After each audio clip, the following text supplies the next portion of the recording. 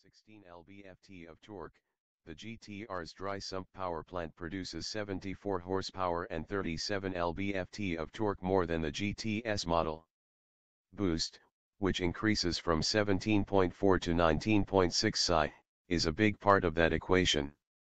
A drop in compression from 10.5:1 to 9.5:1 helps accommodate the boost increase.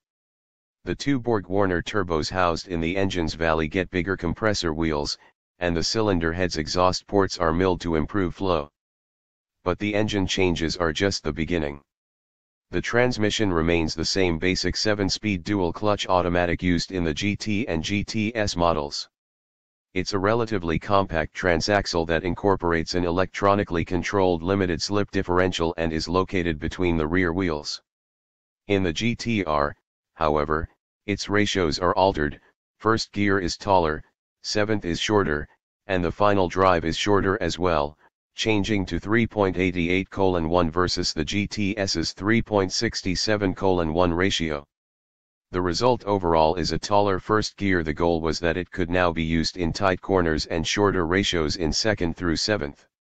Stealing a trick from Porsche, AMG cuts fuel delivery while keeping the throttles open to avoid stalling the turbos when the driver lifts off the accelerator. The transmission bangs between gears with zero hesitation and satisfying popping sounds on downshift.